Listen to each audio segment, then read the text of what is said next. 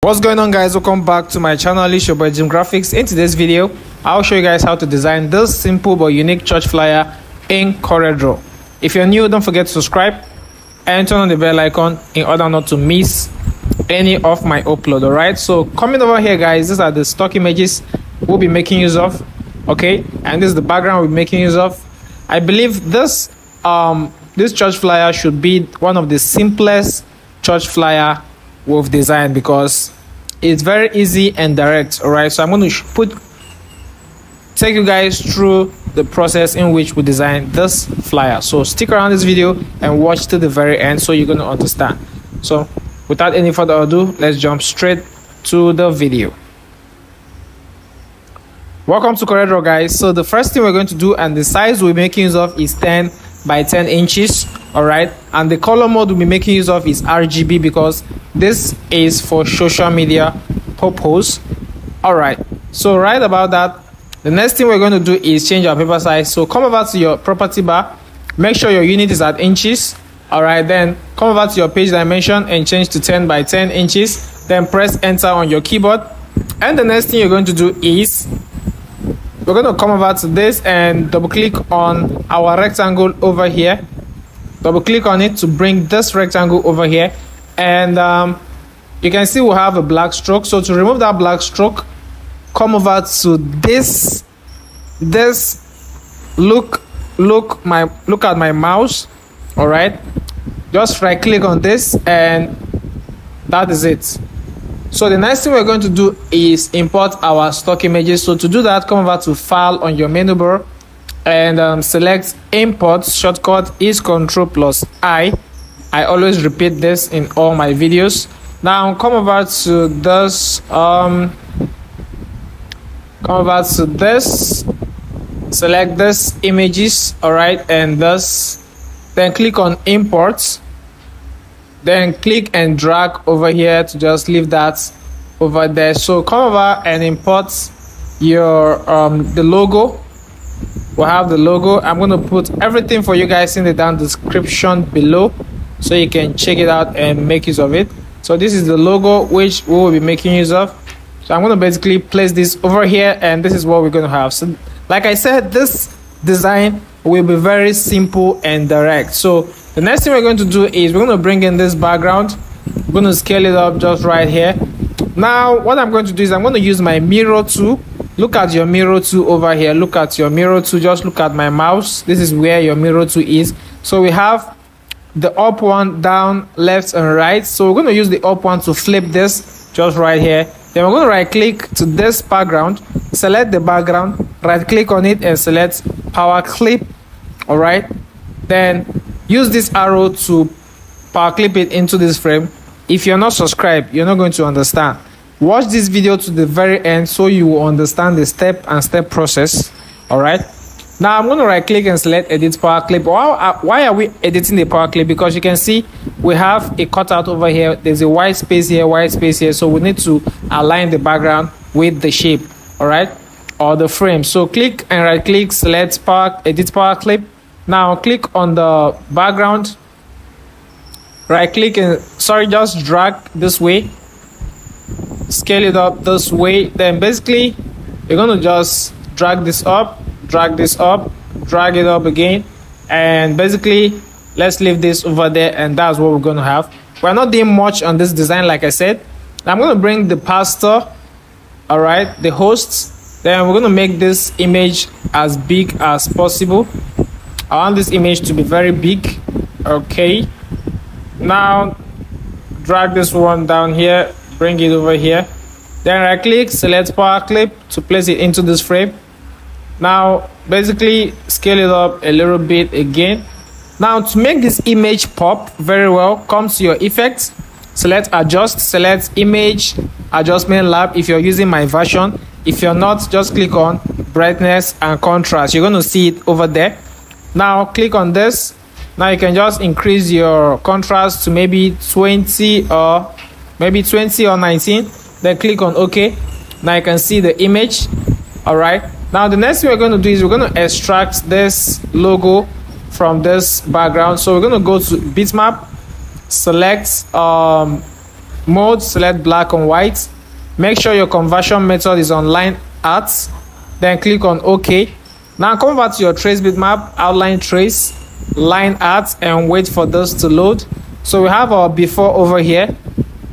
All right, we have our before and we have our after. It's going to appear here, but this is going to take a bit of our time. So this is it. This is our before and this is our after. Now click on OK. Now you can drag this one over here, delete this one. Then you can see we have, if you zoom out, you can see we have some particles which doesn't make sense over here. So just highlight it and delete them. Now what you're going to do is you're going to just select this, group it, bring it over here, reduce that to this and place it just right here. And this is what you're going to have. A church logo can be either here, here, or at the middle. So depending on how your arrangement is gonna look like. So I'm going to just place this one here and reduce that just a bit. Now the next thing I'm going to do is I'm going to bring in my text, highlight everything, copy it, then come over to this and paste it over here, then give it a white color so we can see. Now the next thing I'm going to do is I'm going to cut the theme after God's heart. I'm going to give it a black color. Now I'm going to zoom out this way. All right, so what we're going to do is we're going to come over to our color thumbnail over here, double click on it, or you can use F11 to get this dialog box. Now come over to this color viewer, come over to your color model, change it to RGB, then drag this point to the very end of this to get the perfect black. Now I'm going to break this apart. I'm going to break this apart this way, place this one here, use Ctrl+K to break it apart. Then the font I'll change from this, I'm going to change this font from this to this one. Just copy the name and go to Google and get the font, guys. All right, so this one, this is the name of the font. Like I said, I'm going to put everything for you guys in the down description below. So this is the name of the font we'll be making use of.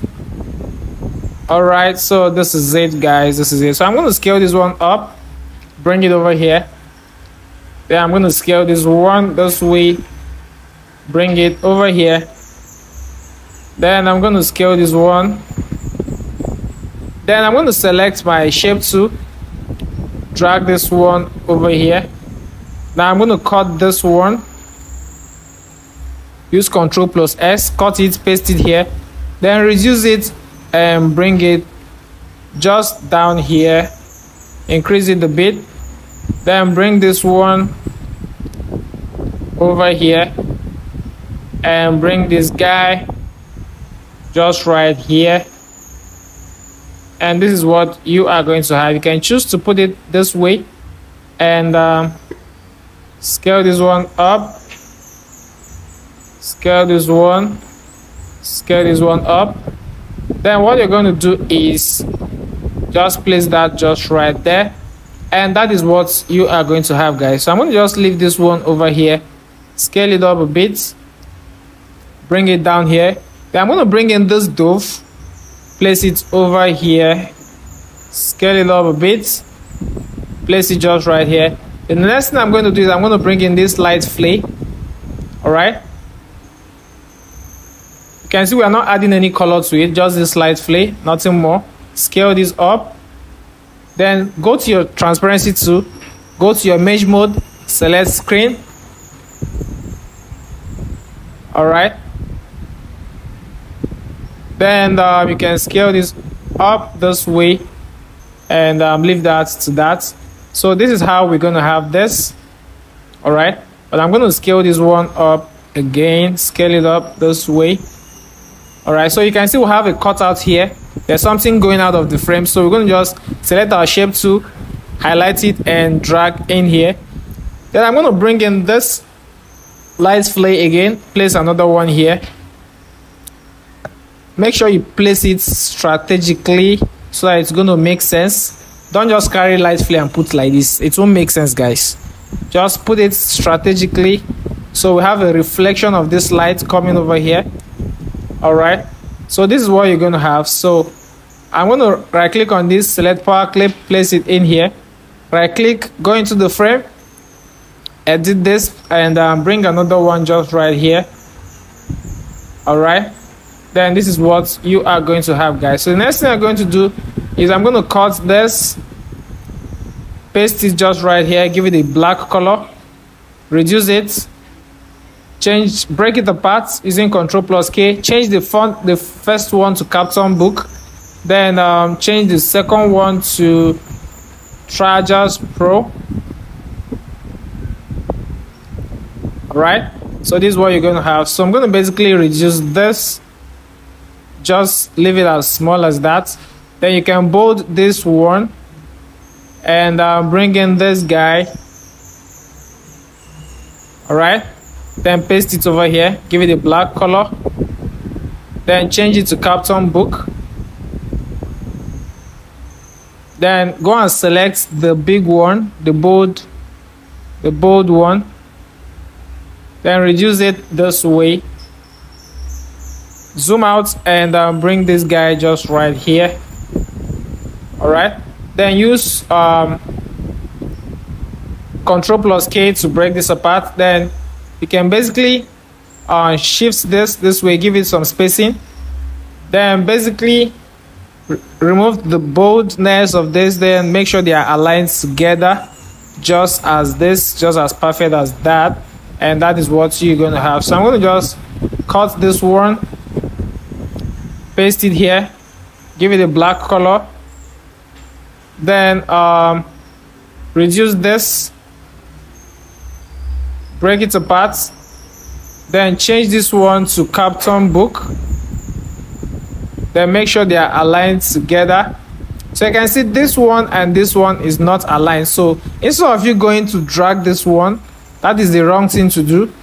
Make sure cut this one this way, then put a cursor here, press enter, press letter V, then come to your property bar, go to your alignments, select full justify alignments, all right, or force justify. You can see they are all aligned now. Then you can bring this one here, change it to Campton Book bold, then give this one a white color. Everything cannot be black, let's have some distraction over there. All right, then I'm going to select my shape tool and reduce this way, then basically highlight this and take it up a little bit, then take this one up a bit, take it up a bit, then basically you can reduce this one, bring it here, make sure everything is aligned, then bring the address, give it Campton Book, bold it and reduce it this way, then bring it just right here, then give it a black color.